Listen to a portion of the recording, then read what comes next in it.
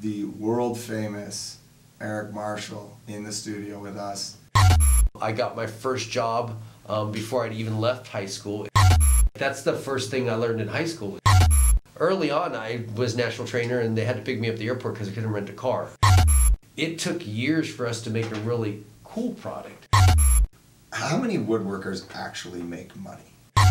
How would someone get into that? This is an encouraging, positive message right here from Eric Marshall.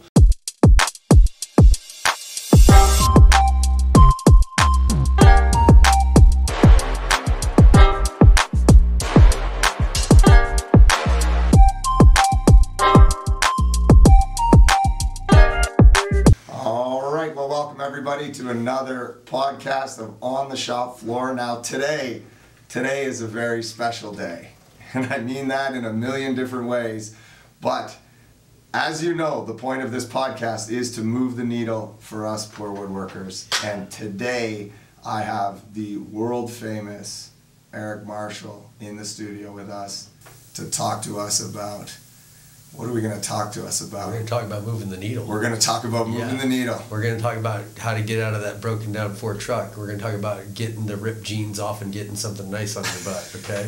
and listen, this for the people who are just listening, you have to see Eric's outfit and you'd be like, yeah, that's how I want to look. I'm just a carpenter and I got nice clothes on now. Yeah. So I think, there might only be one or two people on the planet that don't know who you are at this point, but for them, can we just start at the beginning? You have an incredible, maybe not when I was born. The woodworking beginning. Let's start the woodworking beginning. The woodworking beginning, it's a long story. So first off, I've been in the woodworking industry for 45 years or more. I don't count anything prior to high school, but in high school, I did really well in woodworking. I got my first job before I'd even left high school in a woodworking shop, and that was California Closets. And that was a carport with a Sears 10-inch table saw in it. And that was the first shop we ever had. For California Closets? For California Closets. Okay, because people who are listening know California Closets as California. So California Closets. You were the first. The first, okay. I mean, this is a big deal. Yeah, there was another guy before me. He actually had ownership of the San Diego store we installed together, but my friend Mike has passed. So it leaves me to carry the torch. And the founder of the closet industry is Neil Balter, but he lives kind of in Mexico and kind of in Scottsdale. And he's doing really well for himself. He doesn't nearly need to work anymore. He takes care of his kids and have fun. And my kids I started young, so my kids are older now, and so I've got a second shot at doing this whole thing again, which is amazing. So nice. Yeah. And so pushing particle board through a Rockwell table saw, getting in a broken down Chevy truck and going over to Weyerhaeuser to pick up 15 sheets to do that. That's what we did. And like the beginning closets were raw particle board. It was raw particle board. This super cool TFL stuff we had today was non-existent. The first laminate we ever used was Cortron. It was a painted particle board. Right. There was no cell phones. There was no. We had drill motors. We didn't have screw guns. It was corded. Right, yeah. So, it was a different industry. We sanded the edge to upgrade it. There wasn't edge banding. That edge banding didn't exist. There was no edge banding. It didn't really exist. If you wanted to edge band, it was high pressure laminate. You had to strip Formica and edge band the front edge and then route it and sand it, and get it all done. And I've done all that. In fact, it's been a long experience, and so I've learned a lot. Because we came from nothing to the most amazing closet product that's out there. That is California Closets that you guys all know. It's an amazing, very well-to-do product. Lots of people are doing really well. It's a huge industry. There's thousands of employees, hundreds of shops with state-of-the-art equipment. They have overnight stacking machines that stack rainbow stacks of wood, so in the morning they can start working. It's just, it's robotic and really cool. And that's what I've watched my whole life. Okay, so just so we can paint a historical picture here, what about 5 years in? So day one, you're pushing particle board through a table saw. Now, just fast forward only 5 years. Where's California Closets 5 years after that? 5 years in, we're actually selling franchises already. Oh, wow. Yeah. That happened pretty quickly, actually. And that was a lot of fun too, because I was still young, but we probably had about half the franchisees already in. I think in 5 years there's probably 35 stores. It took 2 or 3 years to start doing it, and then we started doing it, and then I became a trainer. I became a national trainer, and I was still young, you know. Early on I was national trainer, and they had to pick me up at the airport because I couldn't rent a car.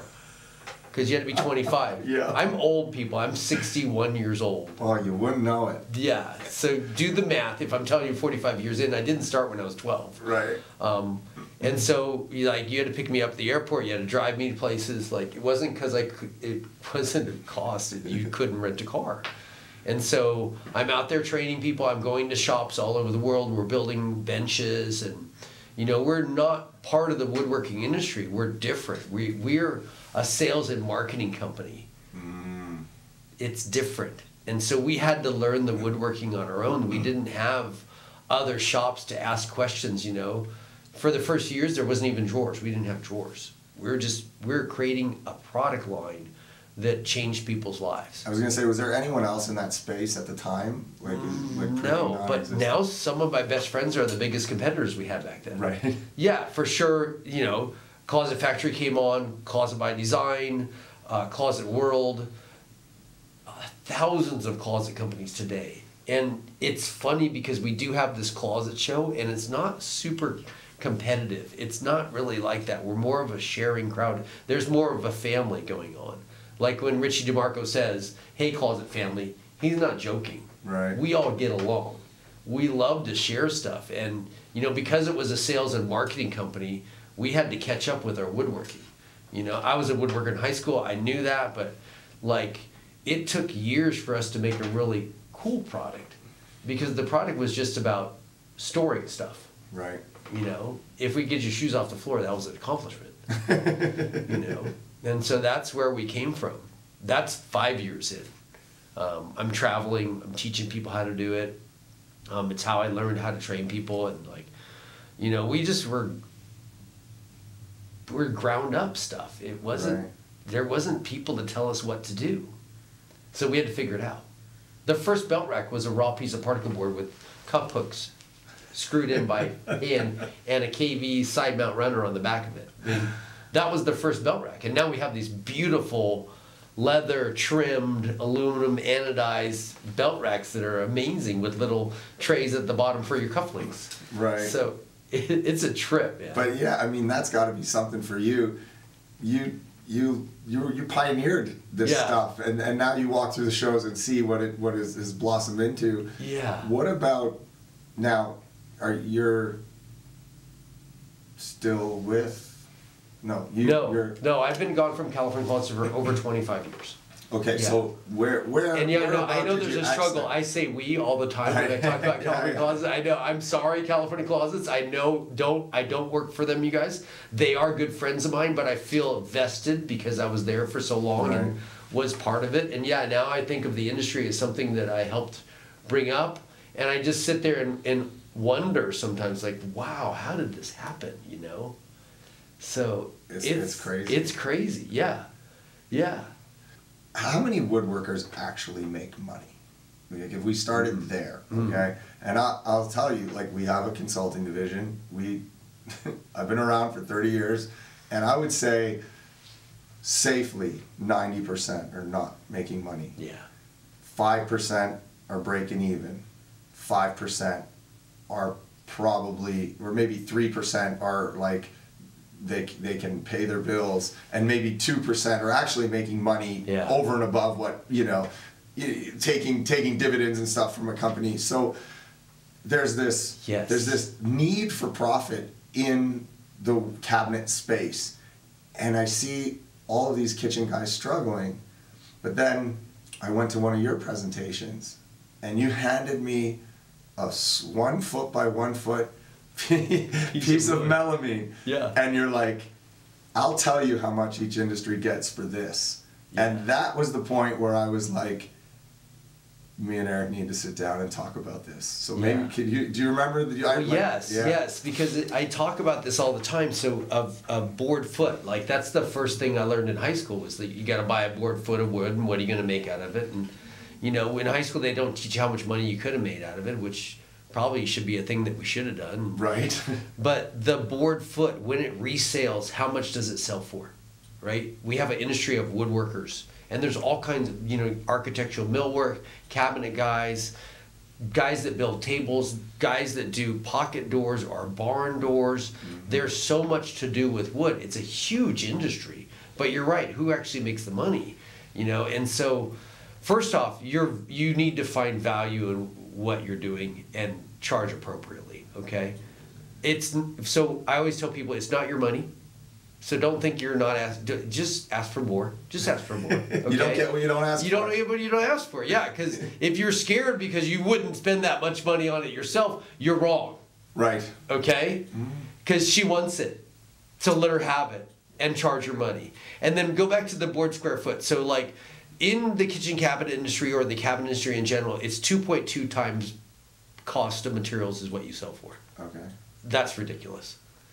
Okay, architectural millwork's a little bit higher because there's a lot more time put in, but it's sucked up in labor and redos. Like, I don't like it. Well, That's I not did that what for we 30 talked years, about. And I couldn't get out of that fast enough. Paint it again. Paint it again. Paint it again. Yeah, and I know what you do, so I'm sorry. And guess what? You never have to paint TFL. Right. Never. Yeah, and you don't have to sand it, you don't have to glue it. The fittings are all insertion fittings. There's very little screws. And we get 6 to 9 times board cost. What? Can I just check and make sure this mic was 6 to 9 times board cost is what we retail this stuff for. Because we're more of a retail business. We don't ever feel like we're wholesale. We feel like we're filling a need. When you count a lady's shoes and then tell her she can line them all up so she gets to look at them, there's an eccentric value in that pushes the cost of the board through the roof. And that's what we do. We service a need. The need is I don't have enough storage. Right. What do I do to get it? Because I've tried everything. I've been to Target and I bought the bins in Walmart. I bought it all, and all the plastic is coming apart, and I don't know what top goes on which one anymore, and they become trophies, and closets don't do that. They're semi-precious shelving.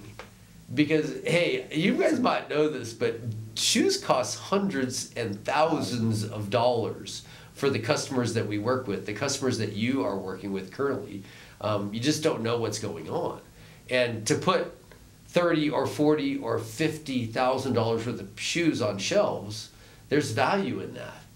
You're actually, when we look at it from a woodworking perspective, we're looking at it as, wow, that's a bunch of melamine hanging on the wall, and geez, I wouldn't pay X dollars for that. But Mrs. Smith is looking at it going, thank God I could put my $3,000 Gucci's up off the floor and I can see them.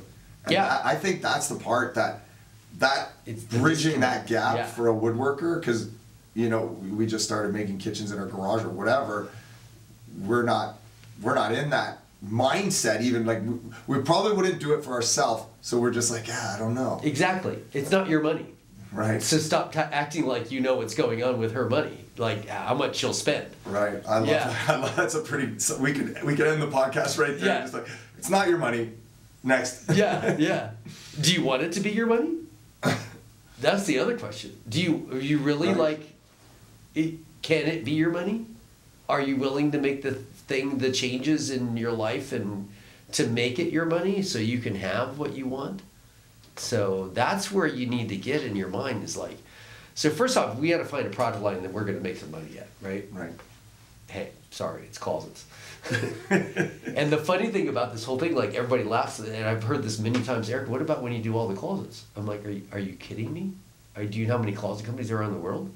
So, you know, in Vegas, there's probably 25 closet companies if I look it up really hard. Right. There's probably 8 that are advertising, okay? Right. How many kitchen cabinet companies do you think are in Vegas? 100. Hundreds, right? Okay, how many closets are there in a house compared to kitchens? Oh my God. There's more space. Bombs, Eric. There's more space in closets in the house, because now, just forget about the primary and the secondary and the 3 kids' closets. We also have a pantry. We also have garage cabinets. Mm-hmm. We also have laundry rooms that the builder's putting a shelf in. And she hates that. She didn't have any place to hang her clothes. She's hanging on the back of the doorknob, and now the clothes are dirty again because the door's dirty. So you need to give her a hanging space in there. And mud rooms and entertainment centers and TV credenzas and, flat melamine has become that. When I started seeing crown moldings go away and then drawers become 3/4 inch TFL, I was like, oh my gosh, we've come of age. Here we go. Here we go. We don't need a trim guy to do all this anymore because flat trim is fine. Right. Right? Yeah. Yeah, and TFL is all flat trim. Melamine is all flat trim. We don't put crown molding on anything anymore. We put a trim on the top and it's flat. And it might not even be taller than 3/4 inch. And that's fine. And they think of it as less lines to clean. Right. And she don't even clean it anyway. Somebody else is cleaning it for her.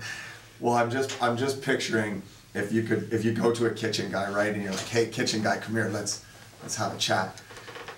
If you could build a kitchen that was almost all the same, would that be cool? You're like, oh yeah. Now, if you could build a kitchen that had no finishing, would that be cool? Oh yeah. What if you could build a kitchen that had like 1/10 of the doors? Would that be cool? Be like, oh my God, yeah, that would be the most. Yeah, you just did a closet. Yeah, and you just charge 3 times as much. For 3 times as much. Yes. Oh my God, it makes me want to go start a closet company. Yeah. I'm too busy. I can't, but I mean, I think this is... Let's do it. Let's do it. And podcast now, Brad and Eric start a closet company. Which is segue into that's what I do now. I literally help people get in the closet. And I know this is selfless promotion, but he said I could do this, so I literally own a company now, and all I do is travel and help people get into the closet business. Right. And I train them. And that's what I do. Yeah, there's a fee for that, but it's well worth it. And so that's what I do. And so done with that. Okay. Yeah. So I was just going to ask you though, like, for someone looking for that transition, it's like, okay, I can't just stop what I'm doing and say, okay, I'm building closets now. How would someone get into that? Yeah. Because the first thing is, well, yeah, okay, I'm in. I want to build closets, but how? Where do I, like, I can build the closet because I have the machines, I have the people, I have the knowledge, I have the, we'll get into maybe software in a second, but how do I make that transition from one customer to another? Yeah. So there's a lot of ways to do this. It's not just me. There's other venues that will help you. There is an association, the Cabinet Makers Association, the Kitchen Cabinet Association. All those associations, there is a closet association. It's smaller because there's less of us, but you can join that. There's some forums on there you can ask questions and stuff. There's also a closet show coming up in April. Is that in Chicago? It's in Chicago, in Schaumburg. So there's a closet show. So come to Schaumburg, hang out with the rest of us. You'll find out we're a crazy bunch, but we love life and we're making good money. And you come to that show, and there's a lot of education going on there. The show is more about education than vendors. I mean, yeah, for sure, vendors buy booths and rent space and pay for the show, but the important stuff is hanging out with your new peers that do closets and aren't afraid to let you know. Because, with companies with 250% increase in growth in a couple of years, that means there's a gap. That means we don't have enough people doing it, A 40-year-old company that announces on the Wall Street Journal, hey, the past 2 years we've grown by 250%, there's something wrong. Right. And it's not that they shouldn't be able to make money, because trust me, they are. And it's that there's an opportunity for you. Because there's way more closets in the house and garage cabinets and mudrooms than there is a kitchen. And what about connecting that from the point of, I can build it to the customer? Like, how do I find that customer? Is it the same customer I'm building a kitchen for? It's the same customer. Yeah. There's nothing more you need to do than just say, hey, by the way, we do closets too. Because if you don't say that, somebody else is going to come in like me and take the business. Eat your lunch. I might even eat lunch and your dinner. I might even steal the kitchen cabinet job from you. Because all of a sudden, like, I'm super trusted because I know about storage, and she's connecting with me. And, you can take that storage piece into anywhere. You can take it right into the kitchen. I hate to go this far back, but the kitchen used to be about a triangle, right? I mean, there's more appliances now. but we need to spend more time on literally focusing on the customer's needs. Because if you're going to continue to do kitchens, that's fine, you guys. But if you're going to do that, don't sell by the box anymore. You're not doing yourself a service. Sell by what it's doing for the products that are already in the home. The pots, the pans, the trash can, the rolls of whatever is going to go in the drawers, the knives, the cutlery. Add the jewelry to it to increase the value. You know, if you're just selling boxes but you didn't put inserts in every single box, that was half of the money you could have made. Because the inserts, and don't think you should sell the inserts at just a little bit of money. You should sell the inserts at more money. There's a bigger margin. So for cabinet makers, we're beating on them, and we're kind of saying like, listen guys, get your head just far enough out of your butt to see a closet, and before it gets sucked back up in there, and you don't make closets. So there's just something to be said. There's a market there that you're probably not tapping into. Do it. With the message. Yeah, do it. Sell it with. And in general, just charge more for what you're doing. Like, I don't want to beat on them. I want to encourage you guys. Hey, you guys, this is an encouraging, positive message right here from Eric Marshall. You are a crafted person.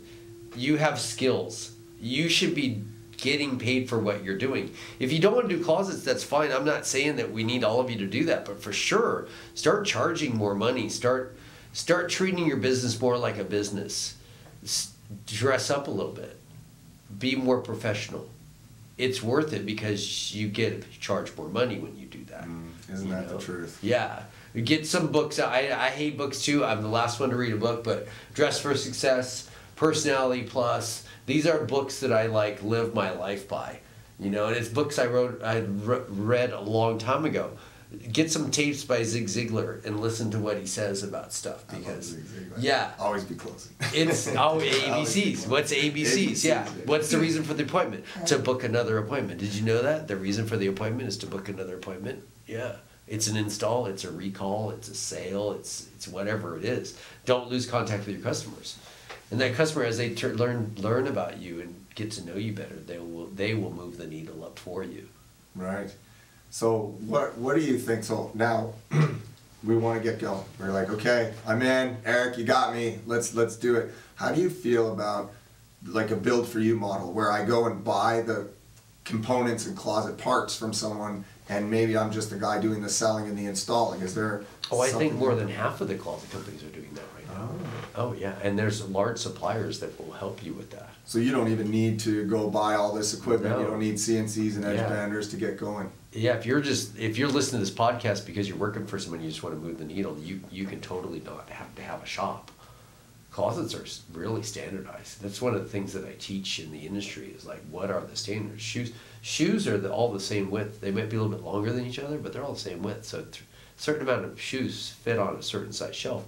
And then it rolls right into the accessories. Just like, you know, cabinets are, I think I don't know if we're out of the every 3-inch world yet. We're kind of in the every 3-inch world still. So all the accessories are built every 3 inches. Well, there's even less for closets because not every 3 inches is a pair of shoes. Right. And we base all our business on shoes, hanging space, and folding space. That's the 3 things you got to get it in there, right? And so counting the inventory and understanding what's going on with that, and custom building it, custom designing it, is what provides the customer with the proper shelving and the amount of shelving to fit all their stuff. And that's where the value starts. Their stuff fits, you know.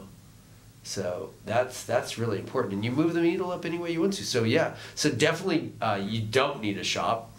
You don't need a showroom. You don't need a lot of the things that you currently need. You definitely don't need a spray booth.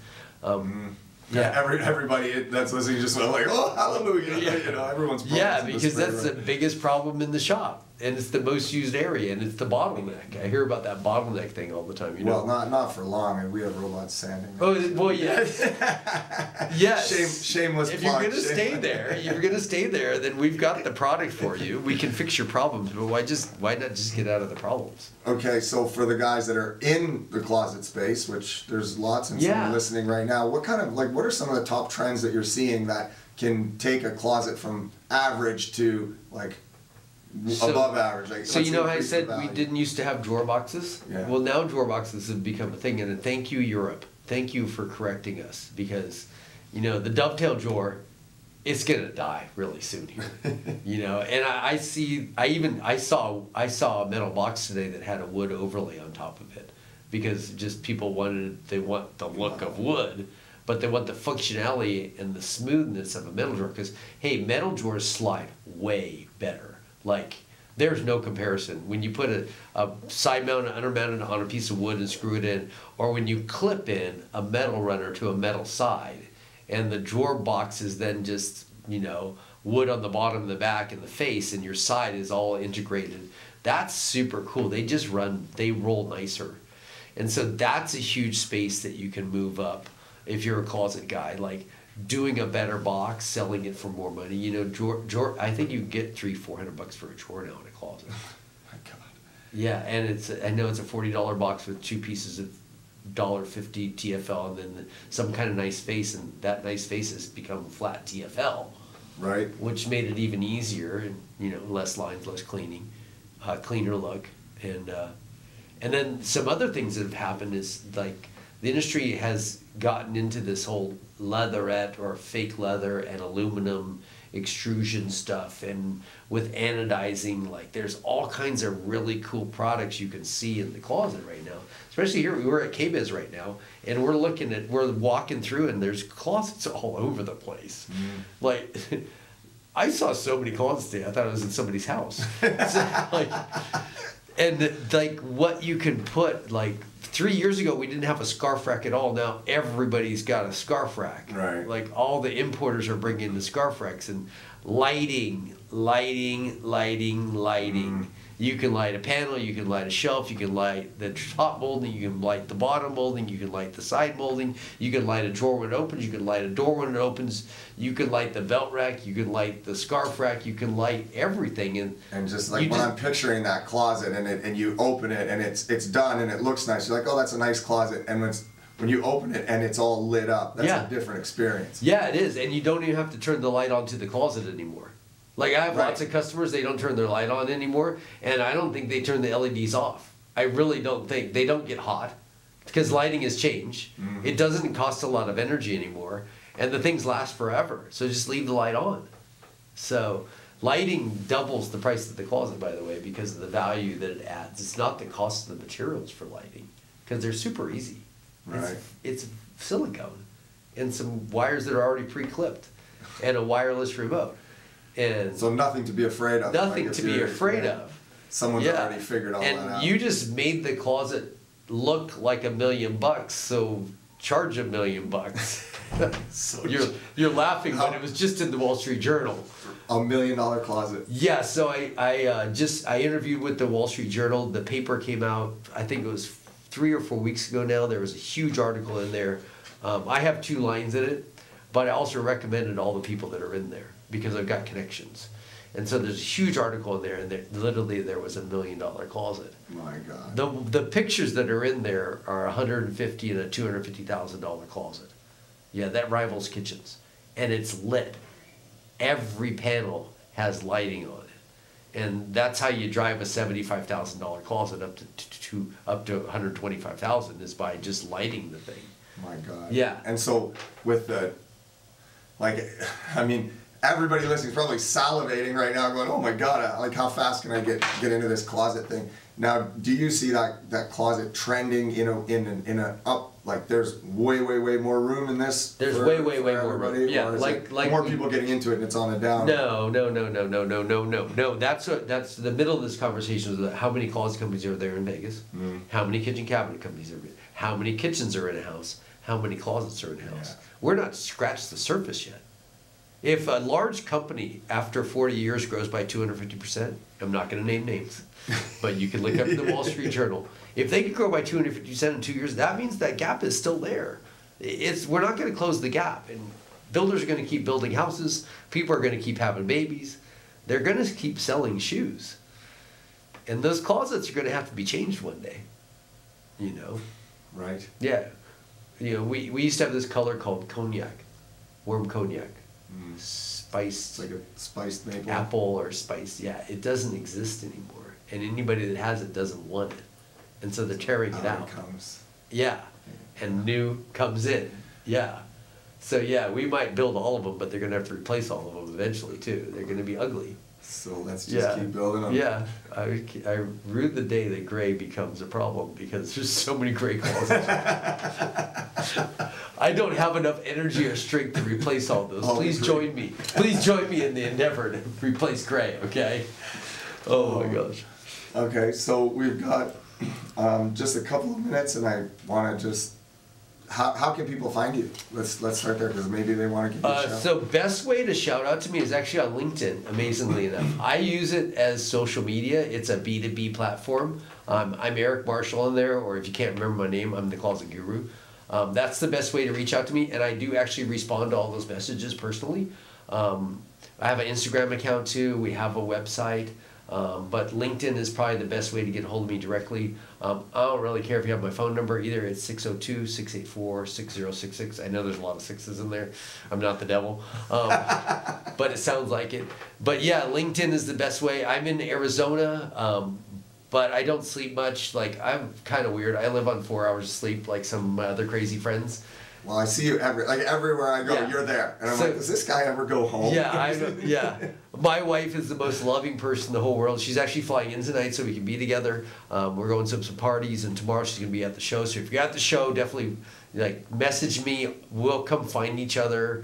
I'm on the floor all day. I get there at 8 in the morning before it opens, and I don't leave until the last happy hour is done on the floor. You're a machine. Yeah, and I just love life, you guys. I've gone through a lot of hard stuff in my life. It wasn't all easy. There was a lot of things I'm not talking about. I didn't have it easy, you guys. It wasn't handed to me. I had to work for it. And you can too. And I'm here to tell you that I'm here for you guys. My whole life now is based upon helping others. Like, that's why I agreed to go on the podcast. That's why anybody that wants me to do a podcast with them, I'm happy to do it for you. Anybody wants to talk to me and find out where you're at and help you move the needle forward, I'm here for you guys. So just reach out. I'm helpful. I love people. I can't get enough of people, you know. It shows. It shows. And so that's why I'm around. Yeah. I think birds of a feather flock together. Yes. Like, how did we come into each other's life? Exactly. I have the same mission statement pretty much as like we're putting all of this out into the world just like I did woodworking the hard way for so long. Yeah. And it's like, if I can say anything that's going to help someone avoid half of the suffering that I had to go through, then, man, preach it. Yes. You know, from the mountaintop, because nothing feels better. Yeah, there's no better feeling than helping somebody else succeed. 100%. Like, yourself succeeding, that's one thing, but watching somebody else do success and you be alongside them and profit in your mind because of that, because the mind profit is way better than the money profit. I mean, I don't even know if we could end on a better note than that. That's a mic drop moment. Right on. I mean, I'm glad we finally got to pull it together here. We had to fly all the way to Las Vegas to do it. Yes. But we did it. But thank you very much for coming out and being on the show. We appreciate it. And I know that there's a lot of people that are going to have a lot of wheels spinning right now when it comes to next time they go cut a piece of melamine. Is this going in a closet or not? Yeah. All right. Well, See thanks, y'all Eric. soon. See you soon. See you soon. All right. Well, that wraps up another episode of On the Shop Floor. Thank you once again, Eric Marshall, for joining us. And that's it for Las Vegas. That's a wrap. Bam! Bam! And we're out.